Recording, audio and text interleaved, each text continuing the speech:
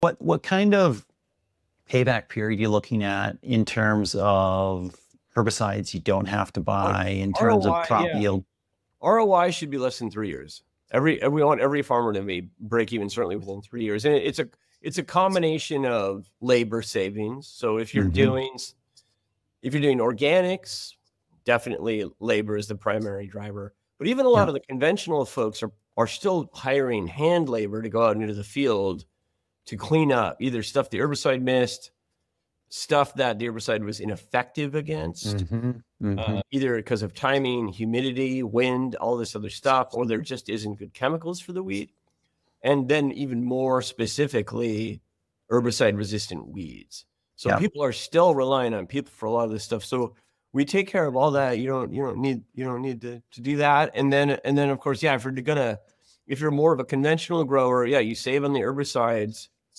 But then the big thing that we were able to show in conventional crops that took a while to prove was how much yield improvement you get by not blasting your crops with these chemicals, which are meant to destroy plant growth. Yes. Yes. And the yield improvements can be dramatic, in some cases up to 50% yield improvements, Wow. 50% yield improvements.